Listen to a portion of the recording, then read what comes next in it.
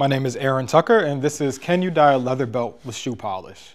The answer to that question is no, you cannot. Shoe polish is something that's going to sit on top of the leather. Think about when you get your shoes polished. That's why you get them polished repeatedly, because the polish will wear off. So you can potentially stain a belt and alter the color, but the polish isn't going to actually penetrate the leather to do a complete dye job.